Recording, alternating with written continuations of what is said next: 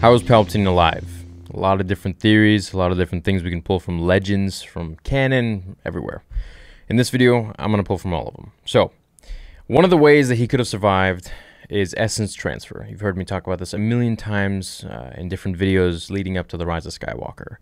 In the Legends comics, Palpatine tried to use essence transfer and he succeeded. He created clones of himself where he transferred his consciousness into these different clones and kind of lived through each vessel. As each one died, he bounced to the next one. He just kind of body hopped, sort of, on his own bodies, on his own clones. The problem with this is that cloning a Force sensitive is extremely, extremely difficult, and it's next to impossible, as we've learned in Legends as well. So if we're taking Legends content, we're going to use Legends content to kind of refute it or support it. Another possible way is that the Darth Sidious that we saw in Return of the Jedi was a clone. That Palpatine anticipated Vader would, betray him and turn back to the light and kill him to save his son, because knowing the bond is so strong between the two, just like he says in Rise of Skywalker, that the bond between those two is so strong, and the only family that Rey has here is him, and so their bond is very strong as well.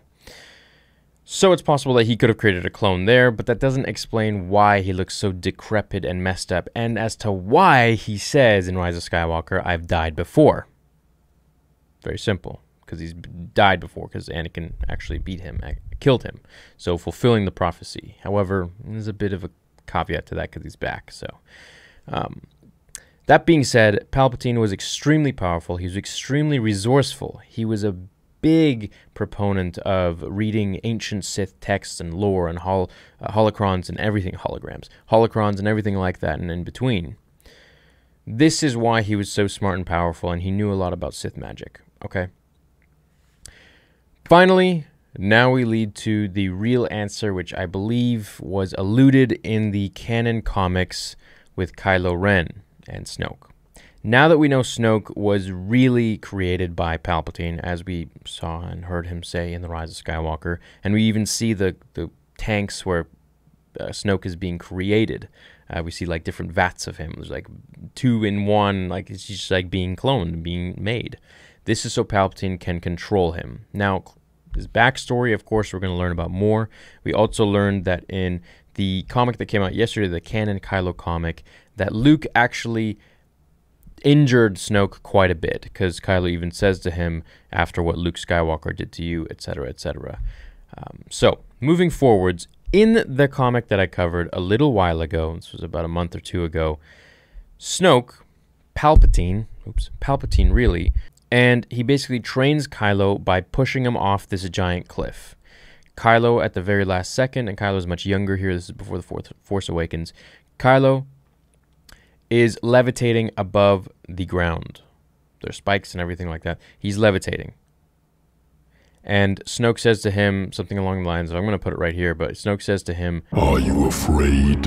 "No," says Kylo, as Snoke holds him in midair. "Yes, you are. I can feel it. And you should be scared, Kylo Ren. You are not in control. You are confused, unsure of your convictions, filled with doubt. You feel powerless." As Snoke tells him that powerful beings can harness their rage very easily if they so wish, he tells him that he must use it to strike, for either you strike or you fall. And with that, he lets go of the Force and Kylo falls to his death, as Snoke tells him to use his fear to let it crystallize into anger, to turn that anger into power. Kylo begins to float off the ground using the Force. This is a really cool Force power that shows just how Force users can survive massive falls without a single injury.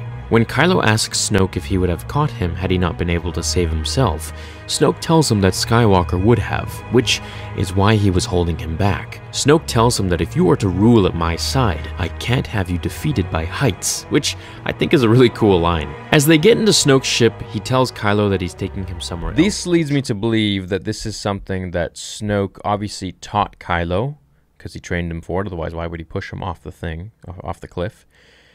And therefore alludes to the fact that Palpatine died in the same way, where he fell off a giant cliff, really, the reactor shaft, the shaft in his throne room. He fell down that. He may have hit the way, you know, the walls on the way down and everything like that. That's possible, just like Maul did. That's why Maul's face looks all broken. His nose is broken, as Ray Park has said himself. So he could have died from that. He could have been pretty banged up and broken and beaten up from that. But as for saving himself from the splatter, it's possible that he did that same maneuver that he taught Kylo through Snoke to just levitate and stop himself from being smushed to the ground. So that is how I think that possibly these are the different ways that Palpatine could have come back. Now, the fact that he says he died really means that he died. And he looks dead. I mean, the guy looks like a horror movie. He looks like the lady from The Nun. Really, he looks like they could be, you know, like siblings or lovers or something like that. So what I'm thinking going forwards here is they will reveal his backstory on how he survived in either a show or a movie or something of some sorts, because Palpatine is such a huge character that, you know, obviously they're going to want to create content on that and tap on that because everyone really cares and they're interested and invested. And there's so much lore and so much story to go there with him. Same with Kylo and Snoke too. All of those guys. You can create a whole show on them. And there have been rumors that they're thinking of creating a Kylo Ren spin-off show where he's much younger and, you know, with Luke and all the stuff and his turn and all that stuff. So I would be very excited to see that. I think that would be amazing. I think the whole show thing on Disney Plus, I think that has huge potential because it's great money for them and it'll make them want to make more content for us with shows and things like that because The Mandalorian is a huge hit. And the subscription service obviously is a massive thing. I mean, think about it. You know, 100 million Star Wars fans, let's say, at $8 a month or whatever, $800 million a month. Thanks very much. That's pretty good, right? So I could see them really milking it, pumping it out, which I'd be totally fine with as long as they do it right. Other ways that he could have survived, I don't really see anything that would be plausible. Anything after this would kind of just be laughable. Right, so the essence transfer, the cloning, we even see it in the film. One of the rebel fighters or resistance fighters says, and this is the guy who played in Lord of the Rings, I forgot his name, Pippin or something, Pip. He says that he doesn't know how Palpatine survived. No one knows. He says, oh, cloning, you know, some ancient Sith way, Sith knowledge, Sith power, magic, some sort of way that Palpatine could have survived, which is very true. Palpatine knew a lot about magic. And in episode 3, he even flat out says to us, he knows how to cheat death, right? He learned it from his master, from Plagueis. So, that's how I think Palpatine survived. These 3 different plausible scenarios. How he was revived, well, I mean, at Star Wars, you can heal with mechanisms and technology and things like that. I mean, look what they did with Vader, right? He was a cyborg, pretty much. Look what they did with Grievous. He was just a couple of organs, you know, eyes and a brain and a heart and a couple of organs. That was it. The rest was cyborg. So, not to mention Palpatine had such an access to everything in the galaxy. So, it's really not hard to believe that he would have survived.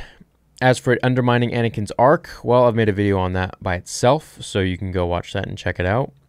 As for this one, I want to know what you guys think down below in the comments. How did he survive? Is it lame that he survived? Are you a fan of it? Are you not a fan of it?